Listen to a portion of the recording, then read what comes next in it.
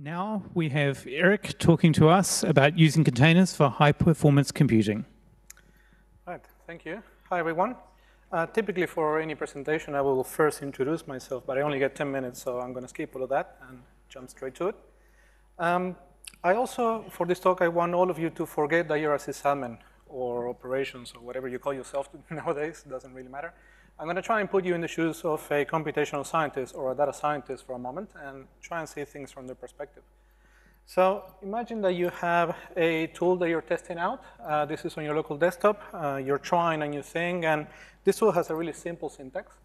You run it, you give it a file name that you want it to process, and it generates an output on the same directory with statistics about the file or whatever. And the problem that you have is that you want to run this with several million files. So obviously your local laptop is probably not the best choice, and you want to run this in a cluster. You're prototyping on your desktop, obviously, because you want to make sure that the tool actually does what it's promising to do before you actually launch it at scale. So to try it out and sort of have a draft script that you're going to use once you have this in a cluster, you decide that a for loop is probably the most efficient way to go about it. So you go to where you have a sample or a subset of the files that you want to process, and you don't have a job scheduler on your local laptop, so you just leave that blank. But you just do a for loop, and then you process all of the files sequentially, one after another. And after a few minutes, where you just went for coffee or lunch, you come back and you see and you have results. So, okay, great, the tool actually works, does what it promised. So you go to the sysadmin and you bug him and you say, can you please get this going in the cluster? I need it for a project. And the sysadmin looks at the tool and says, well, actually, it's really easy for you to get it installed in your desktop because you're running, I don't know, Ubuntu, Cosmic, or Arch Linux, or whatever, and that's in the repos. But our cluster uses CentOS 7, and the libraries that this tool depends on are also system libraries, but the versions conflict, and to compile the whole thing manually is just a hassle, so I'm going to give you a container for it. And you think, okay, containers for data science, I heard of that before, but I haven't had a chance to practice that, so it will be a good experience to actually try and use it. And the sysadmin gives you the URL to the company's private registry where you can get the container from. And because you're new to Docker and containers, you decided that you're going to try it on just one file just to see if everything works as expected. So you go in and you try your first Docker run. You tell it to process just the first file, and you get this long hash as an output, which you remember from the Getting Started tutorials. Then you look at the outputs to see if there are any, and there's none. What happened? We forgot to mount the files. So you add the -b flag to your Docker run. You say, just mount this directory inside a container, and I'm going to tell the tool to process the file in this new location that exists only in the container. And you run it, and you check the results. There's none. And worse than that, you check the logs for the container, and you get this permission denied error. Now, why would that be? The tool actually worked in our desktop. Why wouldn't that be the case in the server? So you go to the sysadmin, obviously, and you say, hey, this doesn't work. Please fix it. And the sysadmin says, well, remember we're running CentOS 7, so we have SE Linux blocking the containerized process accessing your files. So you need to tell Docker to tell SE Linux to behave. And you do that by adding this :Z flag. And you have no idea what SE Linux is or what it does, but you do as you're told, and you run it. You check the output. You still get nothing, and you still get the permission denied error in the logs. So you go back to the sysadmin and say, just get on with it and install it manually, compile it if you have to. Docker is clearly not working here. And the sysadmin says, actually, I got no more denials in the log files, so that actually did the trick. The problem you have is that these files are owned and readable only by yourself. They don't have the read permissions for everyone. And this container was created using a non-privileged user, because I don't want the tool to run as root. But that user identity is different from the one that you have. So you need to make sure that the permissions are sorted out. And you have no idea what any of this means, but you heard permissions, you're a data scientist, so you know how to fix this, and you go and chmod the file. And because you're tired of copying and pasting hashes all over the place, you decide to give your lovely container a name, little baby. And you run it, you check the outputs, you still get a permission and an error, and by this point you're fed up. You go back to the sysadmin, almost angry now, and you say, look, this is clearly not working. And the guy says, actually, if you pay attention, that permission denied error is different from the one that you were having before. Now the error is that you cannot write the output, not that you cannot read the input. So we're making progress. The guy looks at your Docker run syntax and says, the problem you have, and you really shouldn't have done the chmod right there, the problem you have is the directory where the files are is only writable by yourself as well.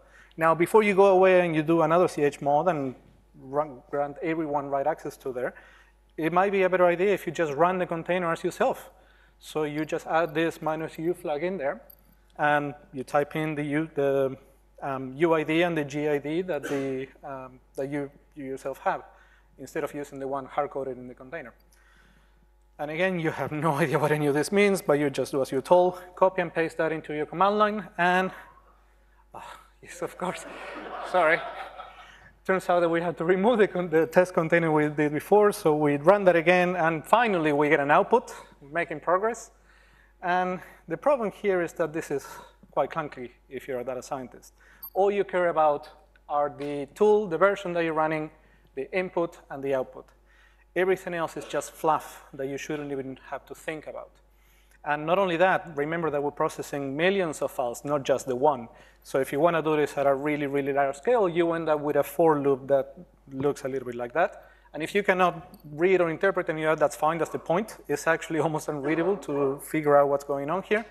So in our cluster, we started looking for alternatives to Docker, and we came across this tool that was released in 2016 by Scilabs called Singularity, which is a different container engine.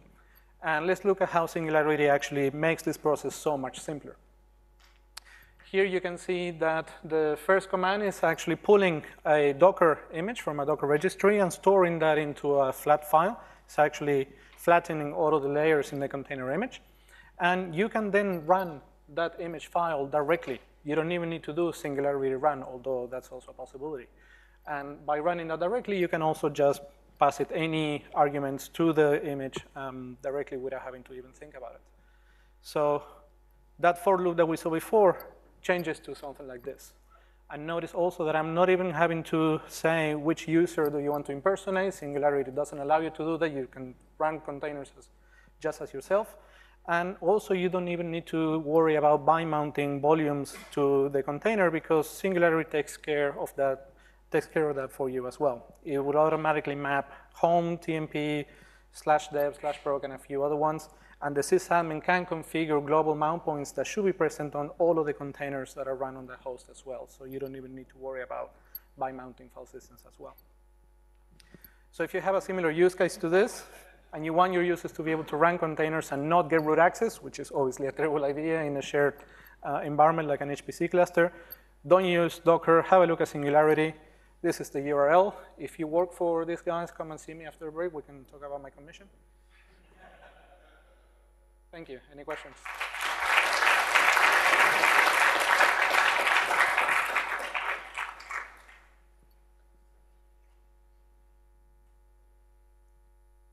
We have time for maybe a couple of questions just before the next talk.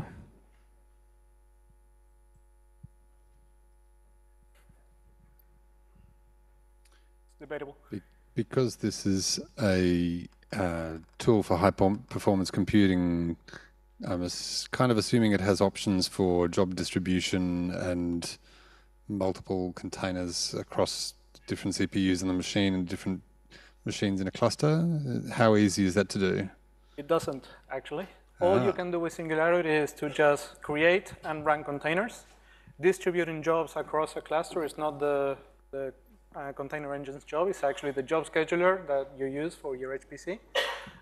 Obviously, you have to install Singularity in every node that you have in the cluster that you manage, but there are no daemons. It's just an SUID binary that you can just run. So you could possibly install it in the share volume or the share storage that all of the nodes have access to, just like you would do any other tool that you install for a shared environment. Anyone else? Other at the back? Top.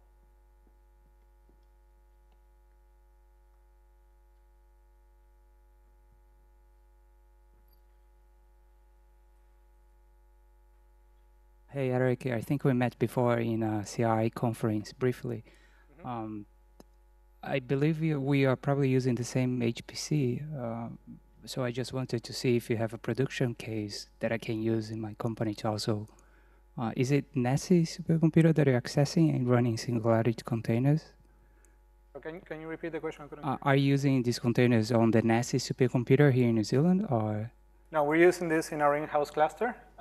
Actually, I do have another talk on Thursday that shows this, using this for a big project that we ran last year and we're still currently running. Shameless plug, if you want to see this in action, you can. Did you get this to a supercomputer here yet, or just in a cluster in our company? So basically, if you want to run these container images, you need to have Singularity installed. But so long as you have that anywhere, you can just run the images. Yep, Simon, next to you. I guess just a follow-on question. So does anyone know if NESI allows Docker or Singularity to run on their systems? I believe the answer is no, but don't quote me on it. We're probably still in chats with them to see if that's possible.